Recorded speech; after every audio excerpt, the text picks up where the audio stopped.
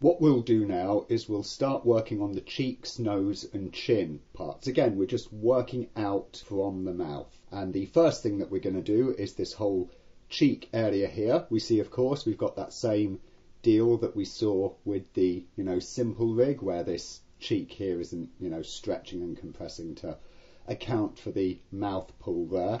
As I said, when we did the simple rig, it was largely a fluke of the low res geometry that we were able to pull the mouth so far, and it still looked okay.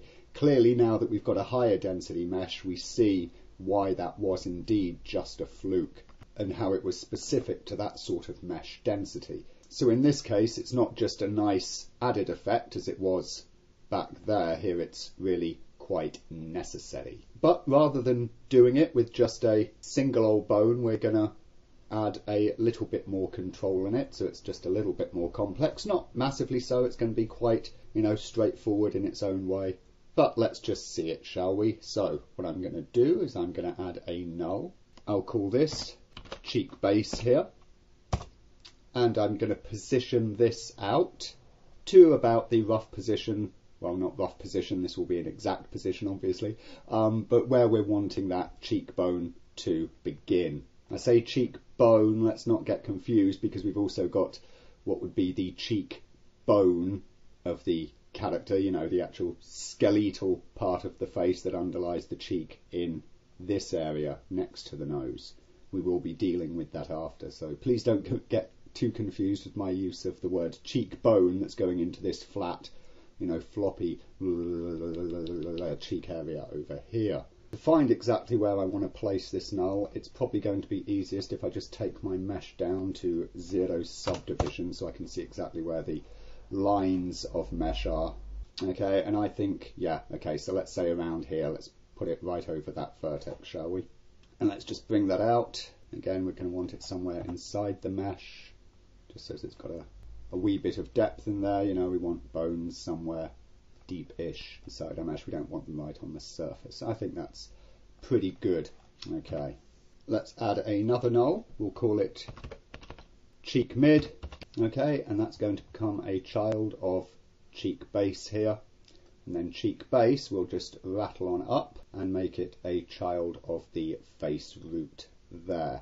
Now we can probably just start compressing some of this stuff that we've been playing with before, because we don't need to see it at the minute. It just helps to simplify our scene editor down. Okay, and cheek mid, we are just going to reset value there, and I'm also going to do that thing where I scale this down because it's going to be a parent of an eventual controller. So again, I just want to get it scaled so I've got finer control over that eventual controller. Then we'll take the cheek mid, and I'm just going to store the assignee, and I'm going to get the NASLab corner here, the one that, the 3, the one that's to the corner of the mouth, and I'll set that to be pos item, set world, and 0.5, so 50%.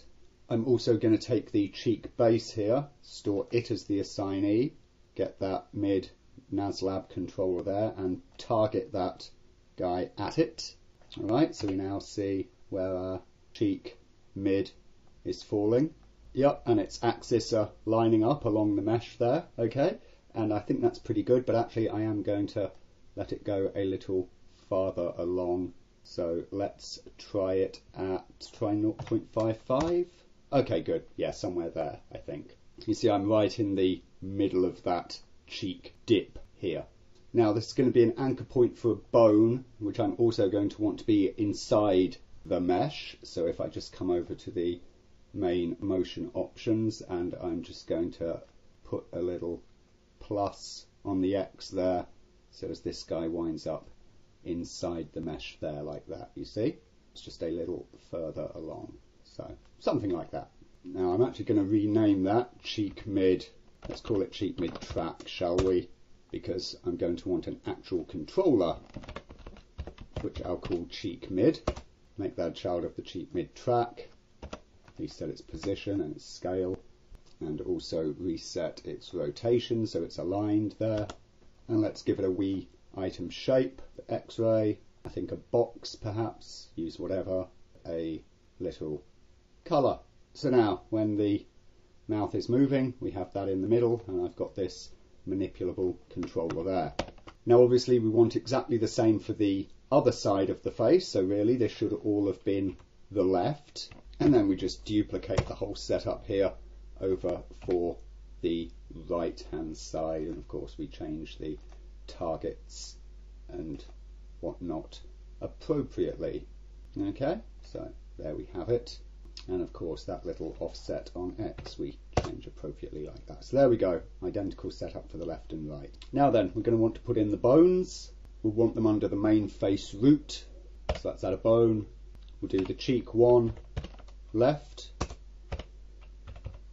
give it a tip, and we'll do as well a cheek 2 left with tip as well there. Okay, so let's get our cheek 1, and we can just snap that here to that cheek base null.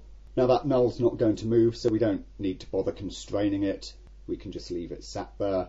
The cheek 2 bone, we're going to get that, store it as the assignee, come out to our little controller there, and pos item world it. Okay, we'll select the cheek 1L bone and the cheek 2, store those as our assignees, then we'll select the mid null there and the NASLab mid null, set those as targets for each of those respectively, and we'll get the tip and the other tip, those are our assignees, get the mid and the NASLab mid, set those to be the goals for those, do our little IK on position, keyframe them there, set them back to keyframes. We can then take the main 2 bones and rest length them, get the rest lengths of the tips down, make sure that they have no weight map, 0%, or whatever weight map, 0% strength.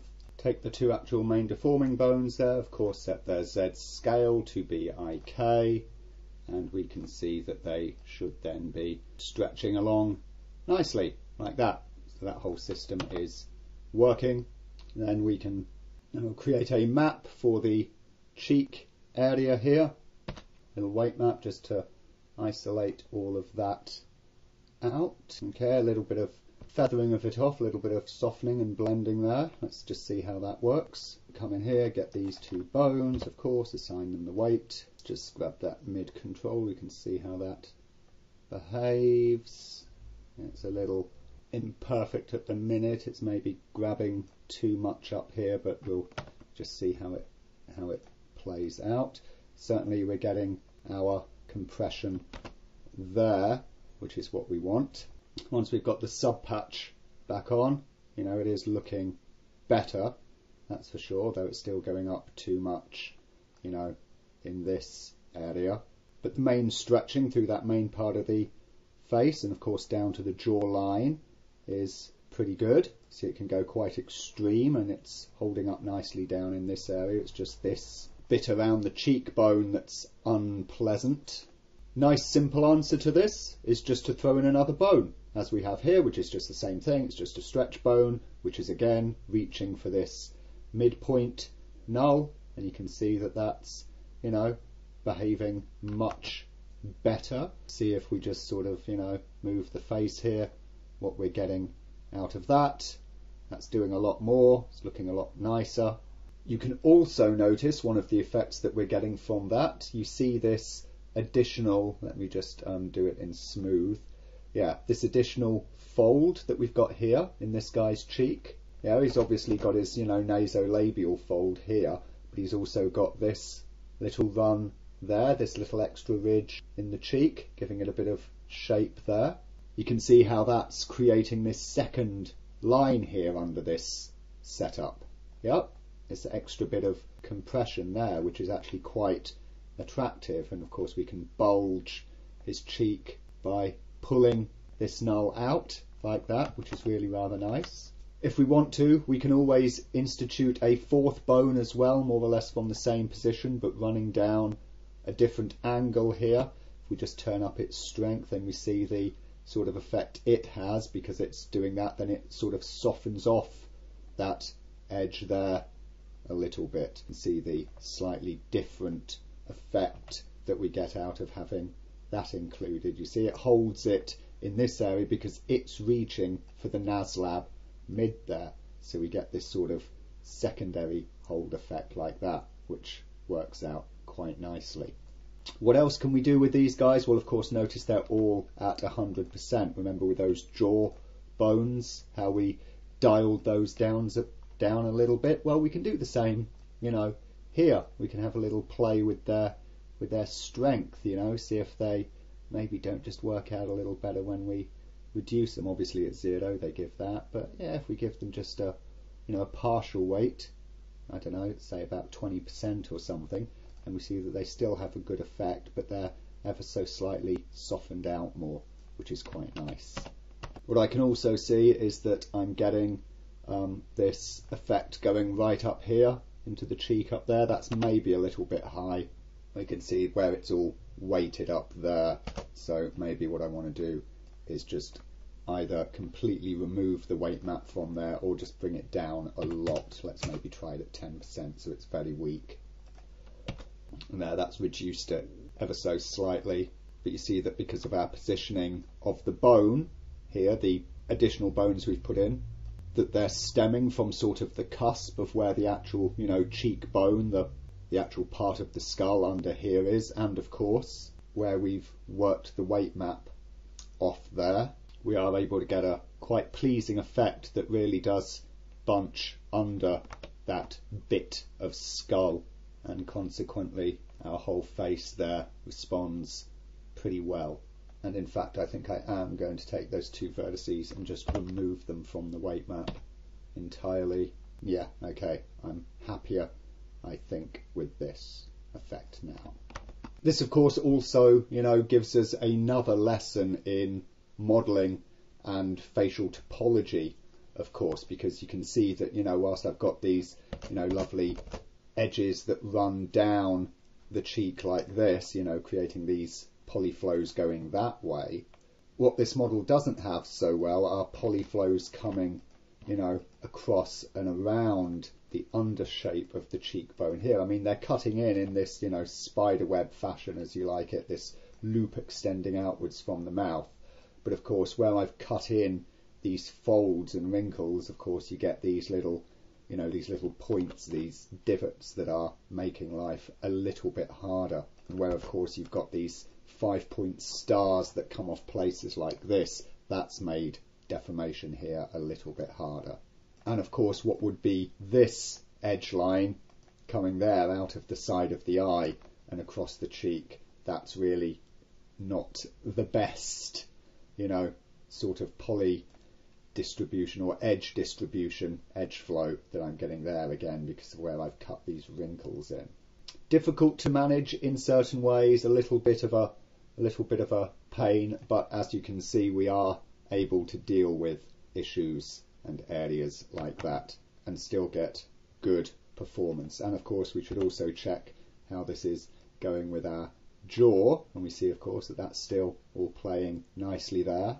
So our actual jaw effect is still, you know, not hindered by the addition of these cheek bones that we've added in, and that all plays nicely together. So that's good. We're happy with that. And not only have we got, you know, the control of our cheek and the shaping of our cheek when we are, you know, doing all of this stuff here, or manipulating the, you know, NASLab, having the cheek fall into it, we've also, of course, got our cheek puff control, or some part of it available to us from this null, as well as, of course, the ability to just sort of, you know, wobble our cheeks about during speech or whatever other action, especially if you've got a, you know, a flabbier, looser skinned character, then having this control that allows you to just sort of wobble the cheeks a little bit can add a ton of life to an animation. So that's all good. We're pretty happy with that.